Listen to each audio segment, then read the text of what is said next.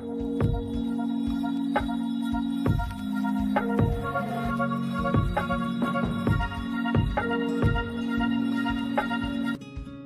what's going on everybody? In today's video I'm going to be going over the basics of how bonds work and explaining the basics of the bond market. So what you need to understand right off the bat is a bond is a debt instrument, and like any other form of debt, there's a lender and a borrower. A borrower asks for money and promises to pay it back with interest, and the lender lends his money in hopes of receiving back money and making a profit.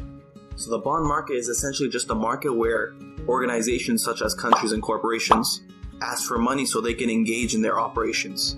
To entice investors to give their money, they offer interest rates on the money they give. Now there are many types of bonds in the market, but I'm going to go over the plain bonds. These are also called vanilla bonds because these are the majority and they're all structured the same way. So for the most part, these bonds are sold in $1,000 denominations and they offer something called a coupon. A coupon is essentially the dollar amount that they give you. Now bonds are very predictable and transparent in their structure. They tell you how often they're going to give you the payments. This is called the payment frequency, and they tell you how long the bond is going to be. It could be 1 year, 3 years, 5 years, etc.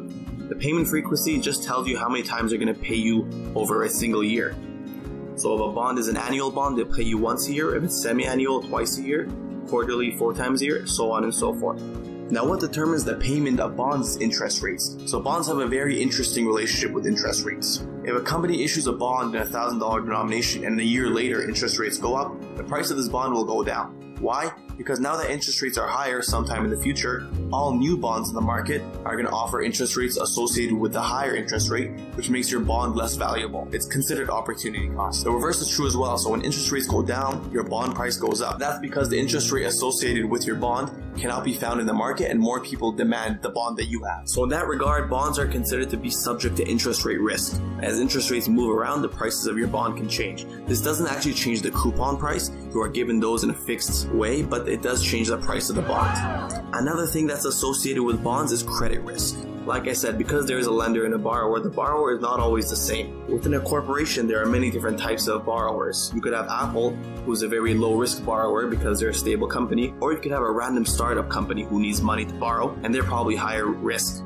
So the stable borrowers offer less rate of interest because they're safer, and the high-risk borrowers have to offer more money to entice investors because they're known as being higher risk. And the same applies to governments and countries. The US government is considered one of the safest borrowers of money. They have never defaulted on their payments. At the same time, you have countries like Greece and Venezuela who are very shaky economies, and therefore they have to offer a high rate of interest. Otherwise, no one's going to buy their debt, and it's going to be a failure.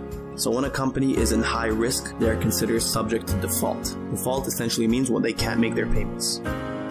So as the price of a bond changes, if the interest rates change, this changes the yield on the bond as well. So let's say a bond costs $1,000 and it has an $80 annual coupon. This means it has a yield of 8%. However, if the price changes on the bond on the denominator side, this changes the yield as well. It can make it more profitable or less profitable. The price of the bond essentially adjusts to the yield in the market. So when interest rates are 8%, this bond pays an 8% yield and everything is okay. However, if interest rates raise to 10%, this bond needs to offer a yield of 10%. So what changes? The denominator up to a point where it can offer a same competitive market rates. So it's always good to monitor the yield of a bond because the price is always fluctuating. And I just want to make some final comments about bonds. Bonds, for the most part, aren't going to make you rich and they're not going to make you poor. They are a stable income stream. So bonds are highly popular amongst people who are risk sensitive. They don't want to buy stocks because stocks change too much. Bonds offer you a safer and more consistent form of income. In my opinion, the best mix-up is to have stocks and bonds in your portfolio. You don't want to be too heavily focused to one side.